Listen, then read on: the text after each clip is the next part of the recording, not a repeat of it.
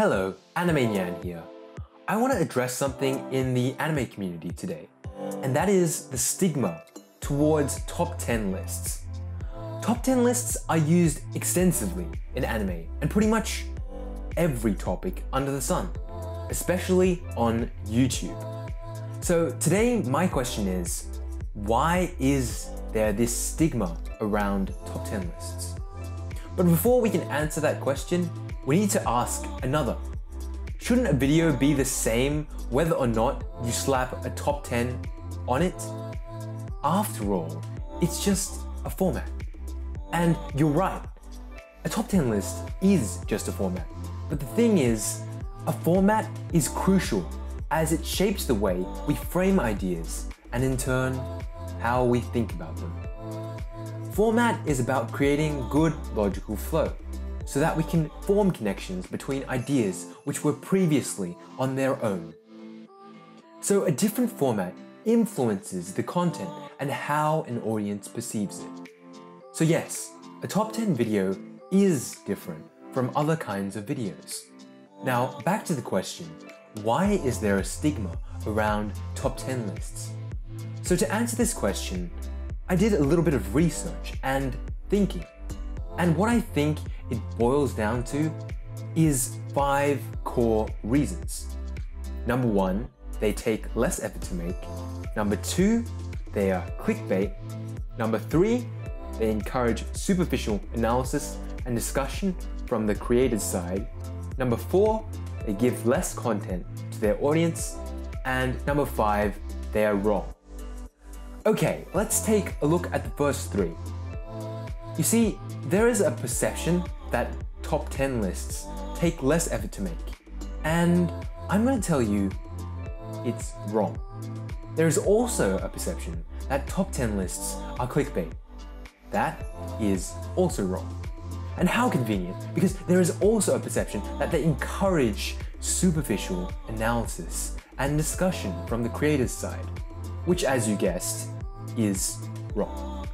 Why? Well, because top 10 videos don't take less effort to make.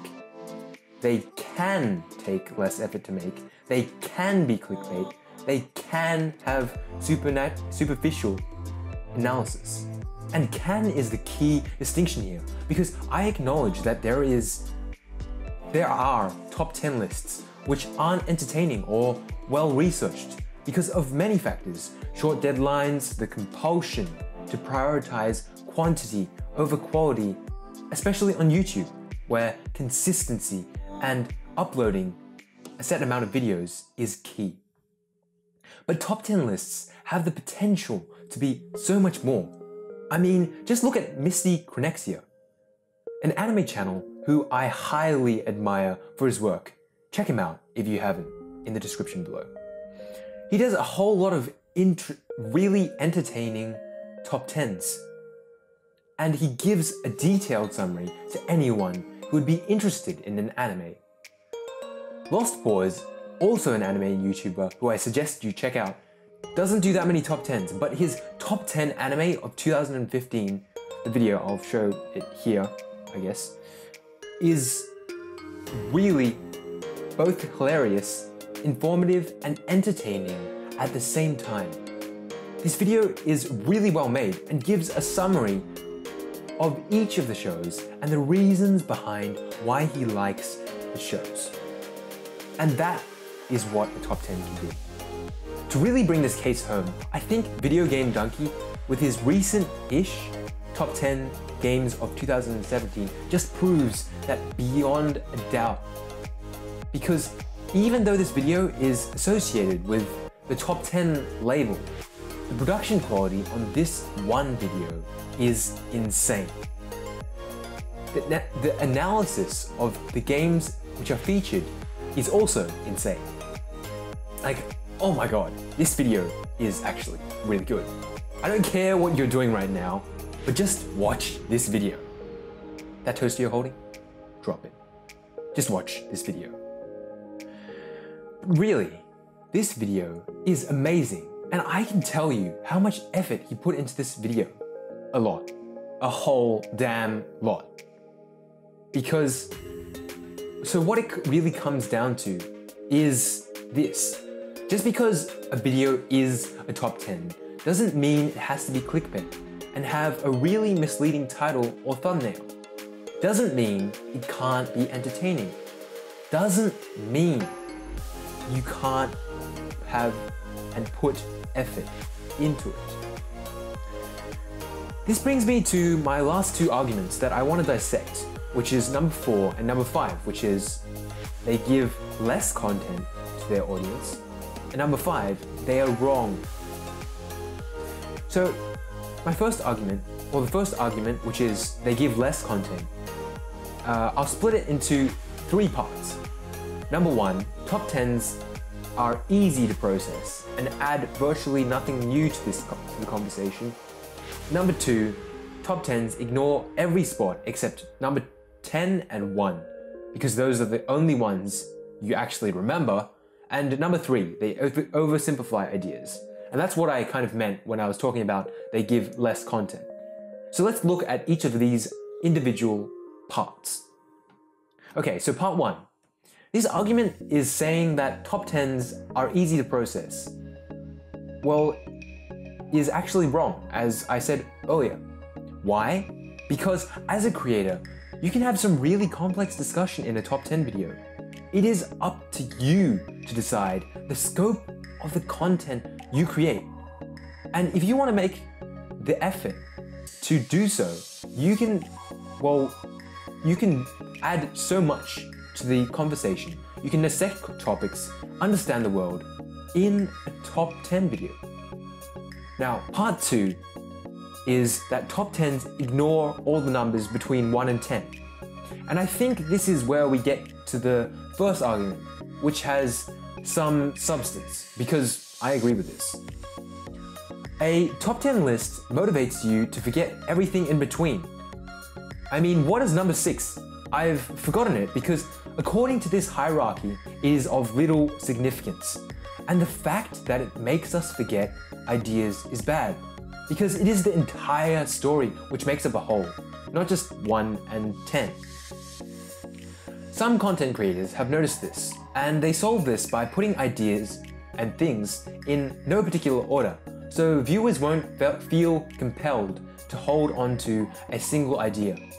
Some other creators have even removed this number entirely, so it just turns into a collection of ideas, and there is no numerical priority which we unconsciously jump to.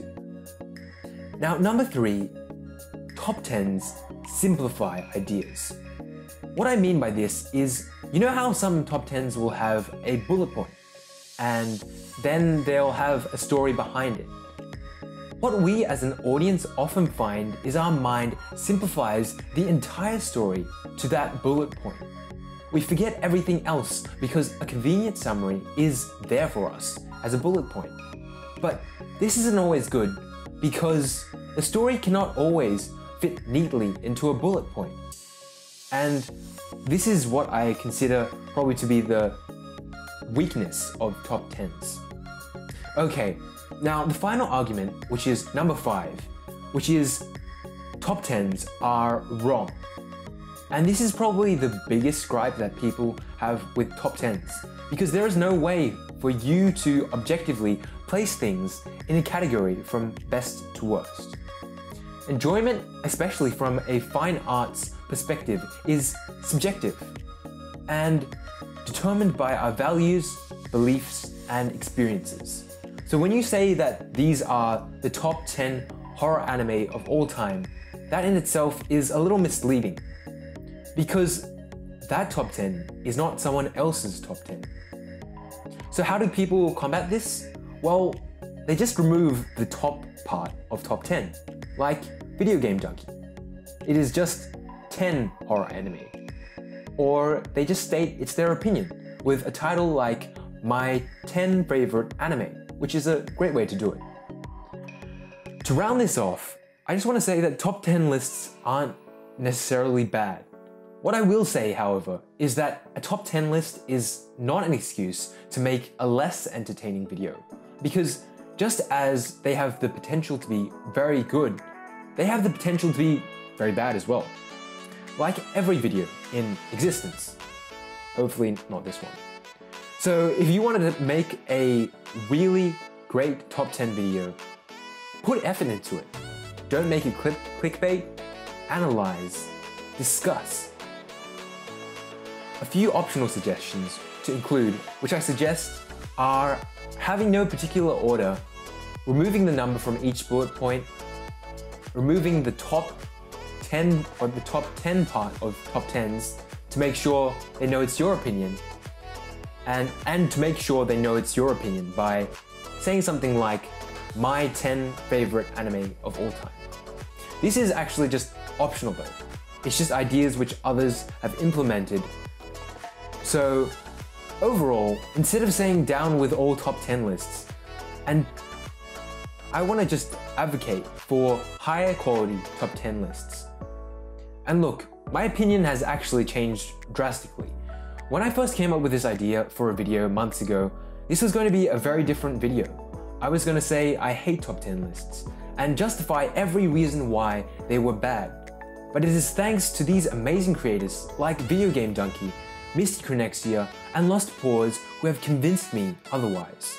So thank you very much for informing me more about the world, you guys. Thank you. And that is why top 10 lists aren't that bad. Thank you very much for being here on the other side of the screen. I live and die by you, the viewers. So thank you very much for supporting me. You mean the world to me. And I'm Nyan, out.